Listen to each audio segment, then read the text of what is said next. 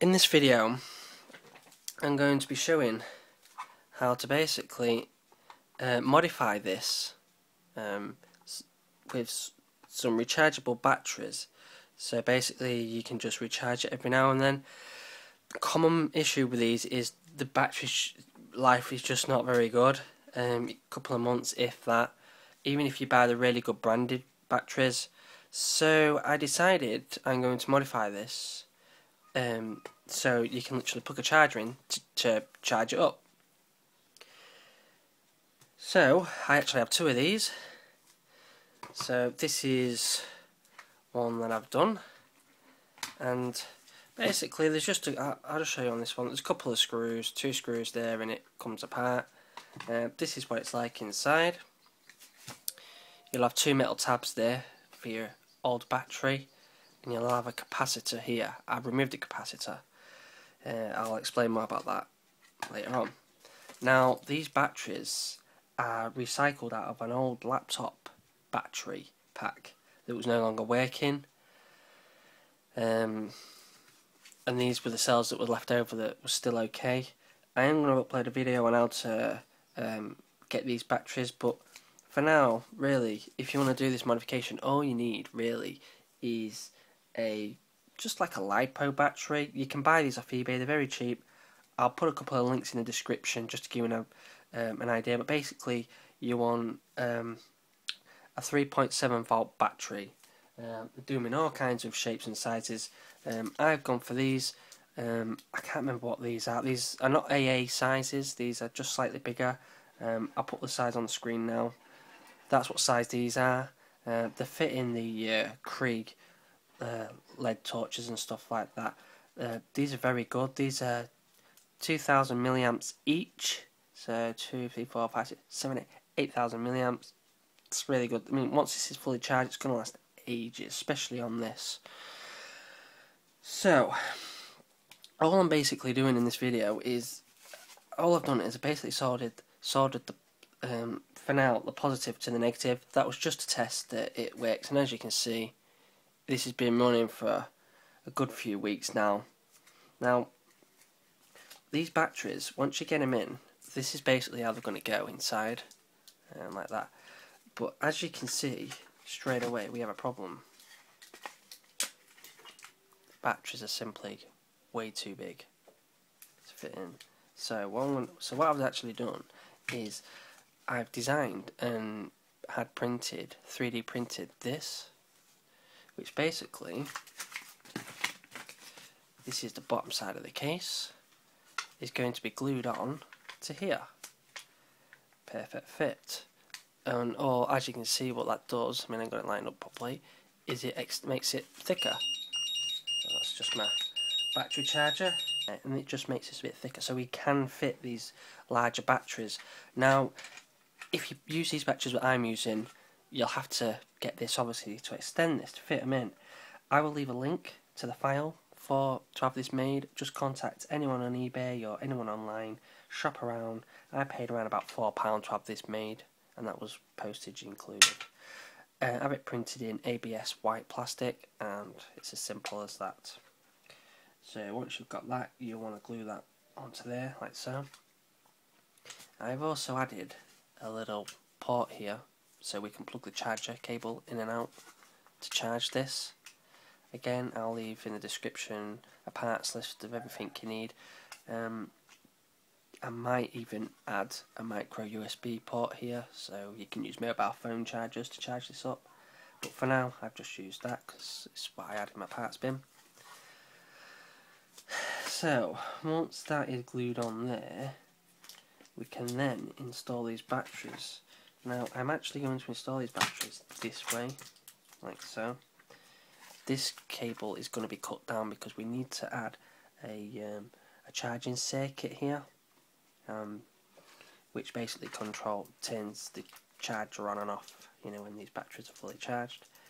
So, but as you can see, I'll just quickly get that in here, put this right away. That this all now fits in perfectly.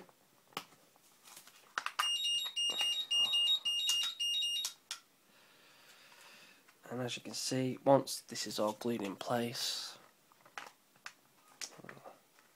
probably should show after what it looks like once it's done, but basically that's what it'll look like. Now, you could get smaller batteries to put in this and then you wouldn't have to do this, but like I say, these are just batteries I had laying around. So these are the batteries that I'm going to use. Now these have been recycled out of old laptop battery packs, and inside the laptop battery packs are these. There's 6 cells altogether. 2 cells were bad, leaving these 4. Now these 4 have been discharged and recharged separately on their own, and they're all reading 3.7 volts, 2292 milliamps. So all these batteries have been discharged on their own and then recharged up to basically see if they're okay, and they're all reading either 2000 milliamps or just over. So all these 4 batteries are good. Now we're going to solder these up in series, so because each battery is 3.7 volts each. So what we're going to do is join them all like that, all the negatives together and all the positives together. That'll still give us a 3.7 volts out, but you're adding all the milliamps up. So before I solder it, I'm basically going to add a 10k thermistor to these batteries. Now it's not really needed because the battery charger we're using has a lot of safety features built in, but you can actually add a thermistor, and all it does, this is all a thermistor is it just when this reaches 50 Celsius, it'll tell the charger to stop charging. It's like a little extra safety feature. Now really it's not needed with these chargers. The charger that we're using on these, if you look up and read all the specs, you don't actually need this, but I'm just going to add this to this pack, and then if I can actually add this to the charger I will do. If I can't, then it's not going to be in there. I'm just going to sellotape this to the middle pack now. You don't need to do this step if you don't want to, it's not really needed. I'm just going to do it just to experiment around with it. So now I'm going to sellotape these together. Now what I'm going to use first is a bit of tape, and I'm just going to put some tape onto a flat surface like that with a sticky side up. If you can see that there, it's a bit tricky. And I'm going to put one cell like that. In fact, I'm just going to do it like that, and then try.